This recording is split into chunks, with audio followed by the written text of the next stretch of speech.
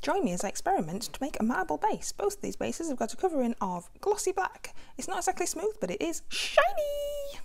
I also have a wet wipe and a dry wet wipe, and we'll see which one is best. So first of all, we have to stretch it to make some holes.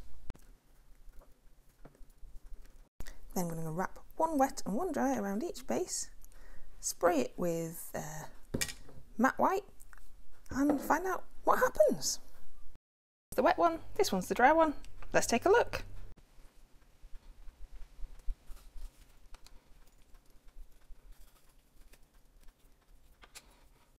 This one's the wet one. This one's the dry one. Maybe shouldn't have waited so long. Maybe shouldn't have waited for the paint to dry, the spray to dry before I took it off. But I think I actually prefer the wet one to the dry one, but they've both come out quite well. I mean, it depends on how you've ripped them, I suppose. So there you go. Hope you like it. It was fun.